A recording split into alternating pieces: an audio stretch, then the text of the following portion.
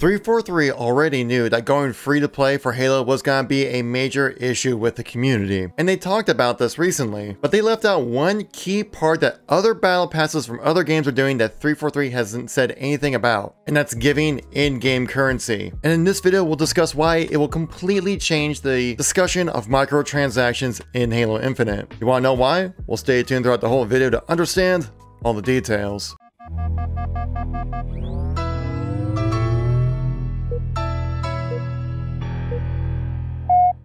How's it going, Halo fans? Kevin here once again, giving you another discussion about some Halo news and information that's been going around recently. Now, I'm sure many of us know that 343 recently held a end of the year live stream providing a ton of information, which we did cover on this video right here, detailing everything you need to know from that live stream, which was like 3.5 hours long. But there was one key aspect that they didn't mention at all throughout this entire 3.5 hour live stream. And I believe this one aspect that's not in the game right now, that's in every other like free-to-play battle pass microtransaction shooter out there, would completely change the culture and also the microtransaction system of Halo Infinite. And that is giving players in-game currency. Giving players free money, one, would help incentivize them to keep playing, two, to actually experience purchasing things, three, actually be able to get some more customization as well, and four, probably give 343 better data on what kind of stuff that they need to create when it comes to purchased content. But why would that happen? Well, let's get into the video here, guys. So if you like these kind of discussion videos, make sure to tap that like button.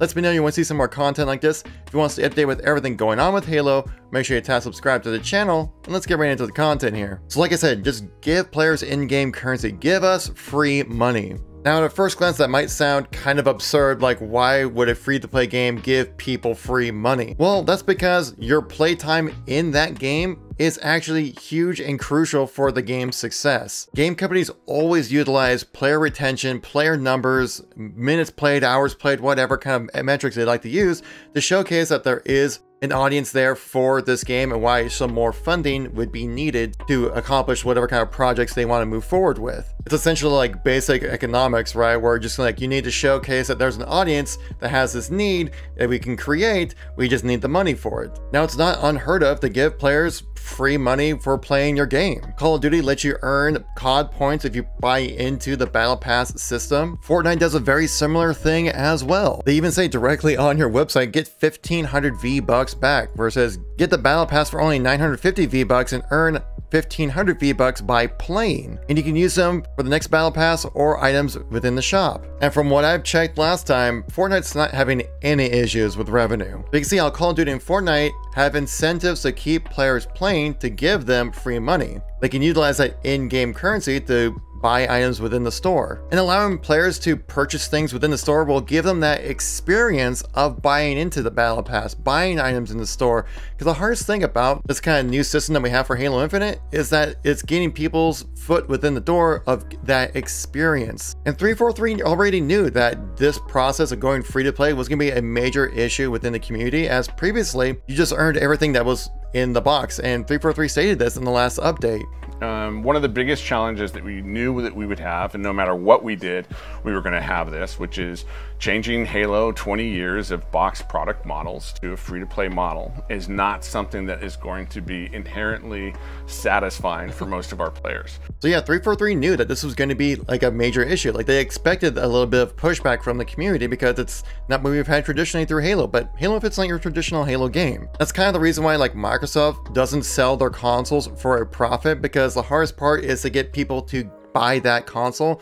Once you get them inside that ecosystem and experiencing the product that they have to offer, people are more willing to spend money. And I feel like the same can be applied to the store and microtransactions system within Halo Infinite. Because I'm sure there's plenty of people out there just crossing their arms, frowned down, just being like, I'm not buying a single microtransaction. 20 years ago, I got the game like this. But if you give them some free money through in-game currency, keep them within that ecosystem, give them a free chance to experience that, and then so when they go, oh, you actually might not even feel that bad to actually purchase something within the game, they might be more inclined to buy something in the future. Okay, so now you get free money for playing the game, but how is that free money delivered? Well, I think the perfect spot to do that would be in the Battle Pass, as the Battle Pass is fundamentally designed to keep you playing for an extended period of time, keep you coming back to the game. And what a better way to incentivize players to keep playing your game by giving them some in-game currency, just like a little tip, like, oh, here you go. Now, how much should you earn? I think honestly, just like enough to buy another Battle Pass. I think that's rather fair. Of course, you should be able to use that money however you like. If you just want to actually buy the Battle Pass and then use like your in-game currency that you earn in the store, that's totally fair.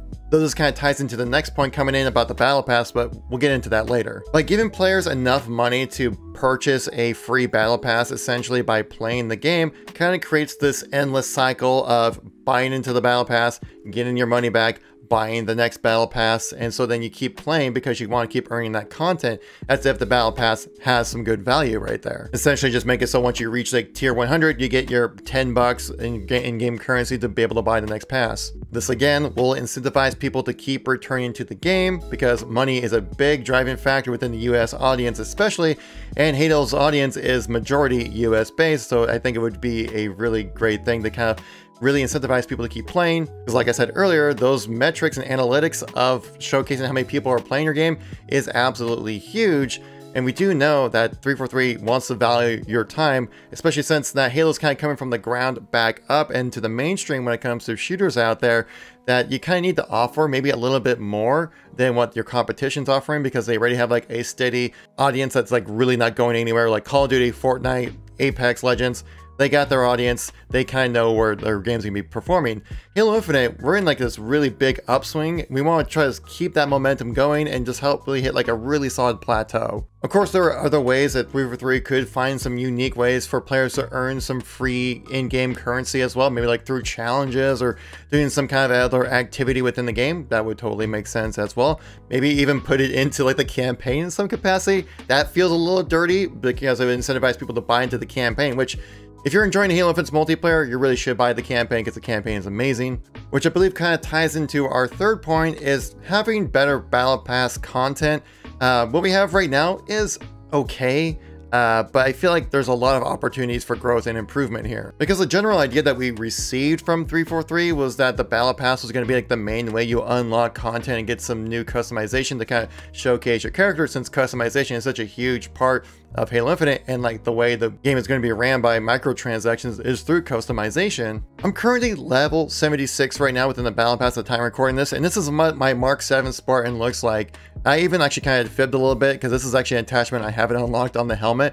This is like coding that I got within the campaign. I unlocked the shoulders through the Battle Pass, but like everything else looks pretty much standard. Now this is my Reach armor core. Now this definitely does look a little bit more customized than the Mark 7 because, like, you know, the Battle Pass is themed after Halo Reach, but I've certainly come across a lot of people with this similar setup that I have right here, even down to the color, which certainly hurt like this quote that we had from the multiplayer overview, which really didn't come across as they made it feel like. The body of customization content that we have on day one ensures that there will be millions of customization combinations for Spartans on the battlefield. Coatings offer us a unique opportunity to craft some hyper-polished looks and let you express yourselves in ways you've never been able to before. So we're coming at this from a player-first mentality. All of these rewards are single source, so you're never going to be confused about where things come from. If you can unlock something in the Battle Pass, we're not going to let any other players circumvent that by purchasing it out of the storefront. A lot of our stuff is unlocked through playing the game and only through playing the game. That last quote in particular is saying that a lot of stuff can only be unlocked through playing the game. Doesn't really feel that way. It feels like basic customization is available through the Battle Pass, which feels like it almost should be like part of what comes out of the box initially. And the paid store items is really where the customization is really feeling like it's coming from. Like right now in the store, there is the Hazop armor set, which is a basic armor set that we had back in Halo Reach, being sold as a bundle for 20 bucks, where like your season right now, it's a Halo Reach themed season and you're charging people money for Reach armor. It just doesn't really make a lot of sense. And like, you buy stuff in the store to feel more unique, to get more unique kind of content, and that's just not where it's happening right now with Halo Infinite. The content certainly doesn't feel to be there when it comes to the free-to-play players, where this is like all the free items within the Battle Pass right now. You do get some coatings, you do get some armor customization, but it's really basic and really minimal, and you have 40 of these levels are challenge swaps out of 66 free tiers. And I understand having like some filler stuff like different kind of colors for your AI, that totally makes sense, or like emblems and things like that. That's kind of like filler stuff that's like, you know, provides some value but nothing too great. And really people are looking forward to those coatings for those armor customizations, and for free players you don't really get much, because you get 4 visors, 5 armor coatings, 3 chest cover pieces, 1 AI color, 1 AI model, left and right shoulder pad, 2 helmets, 2 helmet attachments, and a wrist. But you can see if you're a free-to-play player, you're essentially going through the battle pass to unlock challenge swaps for the most part. And you can see how those free-to-play players are earning 40 challenge swaps out of their 66 tiers. And the reason why you use challenge swaps is to, you know, swap out your challenges so you can progress through the battle pass. But the reason why you're swapping out challenges is to get more challenge swaps. It's a vicious cycle. Now, 343 did discuss this as well, saying that your free-to-play experience should be something more engaging, a little bit better content involved with that. Though we most likely won't see these changes coming until Season 2, which is going to be set for a May release, and probably Season 3 as well, which is projected to be roughly around August. There are some leaks and rumors that Season 1 will get an additional 20 tiers because it's lasting so long, but you know, we'll wait until we get some concrete information about that. And one way to incentivize people to utilize their free currency is to, well, provide some more unique content within the store. I feel like standard reach armor, basic coatings like brown, which are currently in the store right now, don't really cut it when it comes to purchased customization. I feel like people would go to the store to buy things if it provided something that would really stand out beyond like what's basic customization, which should be in the battle pass, like the Hazop armor set that we have that's being sold for 20 bucks right now. Things like the Golden Eagle weapon attachment, that's a really cool, unique item. I actually bought that. I know I broke down. I shouldn't have. I'm a dirty shill. But it just looks so damn cool, and it's like you can't find it anywhere else. It's something we've never really had before in Halo. I think that's something that provides some actual value. The pineapple grenades, I think, are also a great addition, where it provides like some unique customization we've never really had before in Halo. It's something you can kind of flex on people to show like, hey, check out my cool little thing I got. Though I do believe like the cost, it wasn't that great when it comes to the content value, but I think that's the step in the right direction when it comes to store items. I mean, it almost kind of feels like 343 didn't have enough content for what should be in the store to compare to what should be in the battle pass, and they kind of just pick and chose what they wanted to have in the store from the battle pass originally. That's just how I feel about it. So if you have really great items within the store, giving players in-game currency would give them a chance to buy it, experience buying items, experience buying cosmetics within Halo Infinite. Again, like we mentioned, easing that pain of going from a out-of-the-box experience that Jerry Hook said to a free-to-play model. And 343 did address this, saying that they are reviewing their bundles and what actually provides value within these bundles as well. I'm sure they have the back-end data to really make the proper choices moving forward.